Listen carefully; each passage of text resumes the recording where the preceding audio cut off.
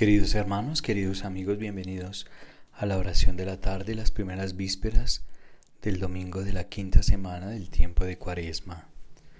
Las vísperas se celebran por la tarde cuando ya declina el día, en acción de gracias por cuanto se nos ha otorgado en la jornada y por cuanto hemos logrado realizar con acierto.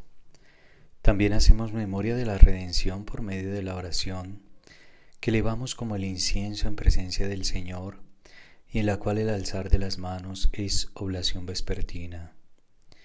Conviene que la familia, que es como un santuario doméstico dentro de la iglesia, no solo ore en común, sino que además lo haga recitando algunas partes de la liturgia de las horas, cuando resulte oportuno, con lo que se sentirá más insertada en la iglesia. Dios mío, ven en mi auxilio. Señor, date prisa en socorrerme. Gloria al Padre, y al Hijo, y al Espíritu Santo, como era en el principio, ahora y siempre, por los siglos de los siglos. Amén. Himno. Insigne defensor de nuestra causa, Señor y Salvador del pueblo humano, acoge nuestras súplicas humildes, perdona nuestras culpas y pecados. El día con sus gozos y sus penas pasó dejando huella en el alma, igual que nuestros pies en su camino dejaron en el polvo sus pisadas. No dejes de mirarnos en la noche, dormida nuestra vida en su regazo. Vigila el campamento de los hombres, camino de tu reino ya cercano. Ahuyenta de tu pueblo la zozobra, sé nube luminosa en el desierto, sé fuerza recobrada en el descanso, mañana y horizonte siempre abierto. Bendice, Padre Santo, la tarea del pueblo caminante en la promesa. Llegados a Emaús, tu Hijo amado, nos parta el pan y el vino de la cena. Amén. Pondré mi ley en sus corazones, yo seré su Dios y ellos serán mi pueblo. Salmo 140, oración ante el peligro. Señor, te estoy llamando, ven deprisa. Escucha mi voz cuando te llamo.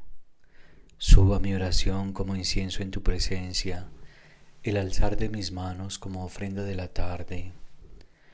Coloca, Señor, una guardia en mi boca, un centinela a la puerta de mis labios.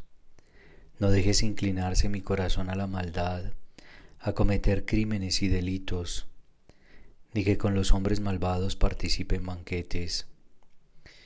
Que el justo me golpee, que el bueno me reprenda, pero que el ungüento del impío no perfume mi cabeza. Yo opondré mi oración a su malicia. Sus jefes cayeron despeñados, aunque escucharon mis palabras amables. Como una piedra de molino rota por tierra, están esparcidos nuestros huesos a la boca de la tumba.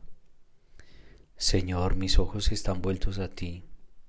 En ti me refugio, no me dejes indefenso. Guárdame del lazo que me han tendido, de la trampa de los malhechores.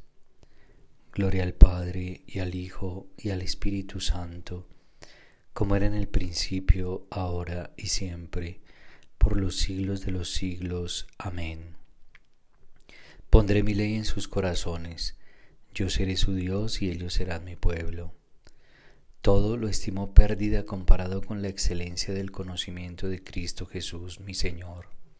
Salmo 141. Oración del hombre abandonado. Tú eres mi refugio. A voz en grito clamo al Señor. A voz en grito suplico al Señor. Desahogo ante Él mis afanes. Expongo ante Él mi angustia, mientras me va faltando el aliento. Pero tú conoces mis senderos, y que en el camino por donde avanzo me han escondido una trampa. Me vuelvo a la derecha y miro, nadie me hace caso. No tengo a dónde huir, nadie mira por mi vida. A ti grito, Señor, te digo, tú eres mi refugio y mi heredad en el país de la vida. Atiende a mis clamores que estoy agotado, líbrame de mis perseguidores que son más fuertes que yo. Sácame de la prisión y dame gracias, y daré gracias a tu nombre. Me rodearán los justos cuando me devuelvas tu favor.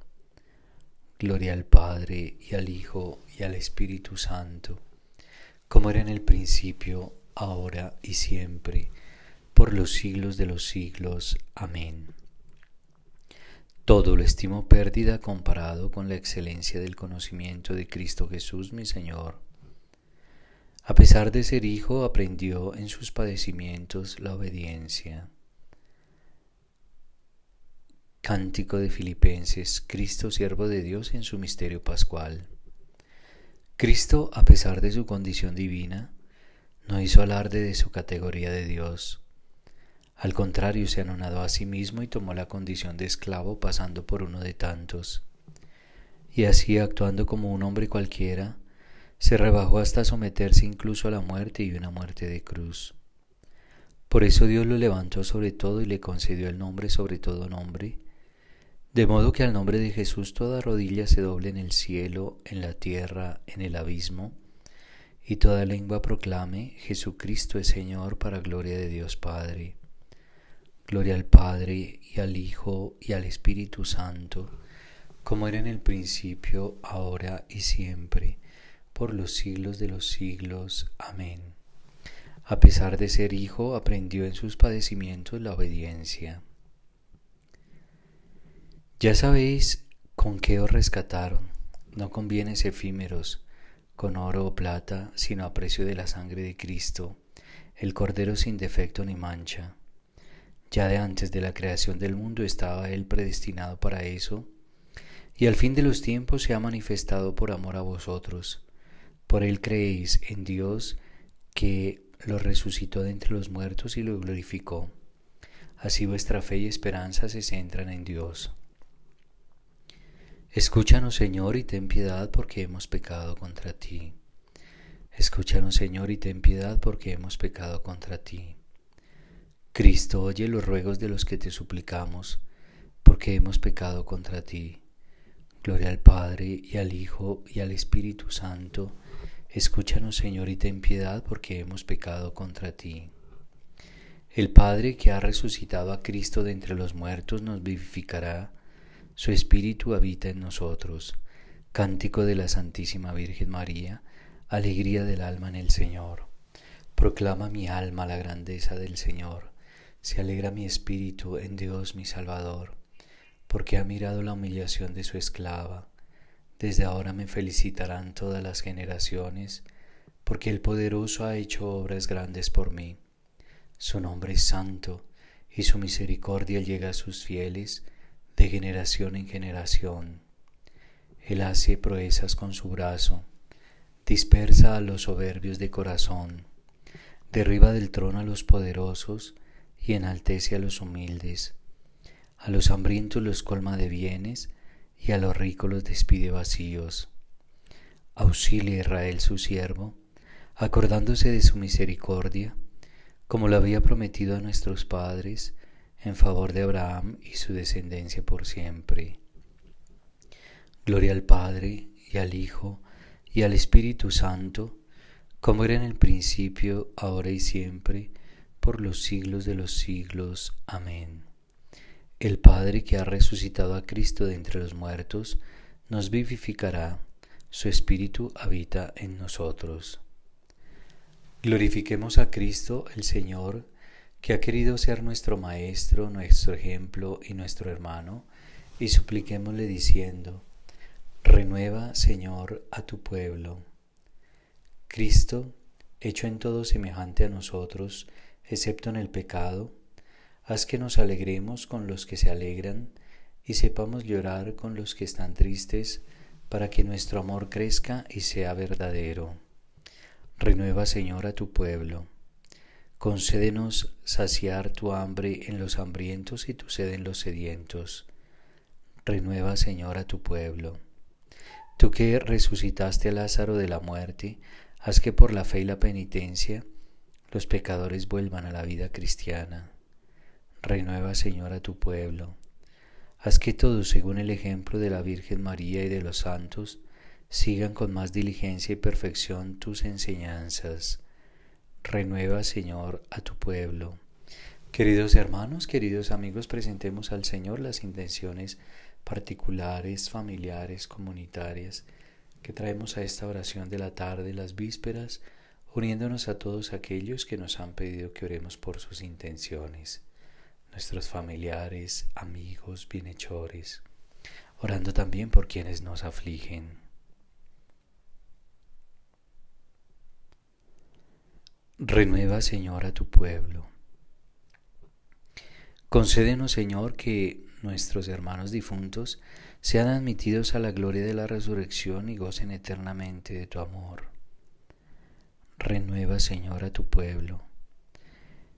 Pidamos a nuestro Padre que nos dé la fuerza que necesitamos para no caer en la tentación. Padre nuestro que estás en el cielo, santificado sea tu nombre. Venga a nosotros tu reino. Hágase tu voluntad en la tierra como en el cielo.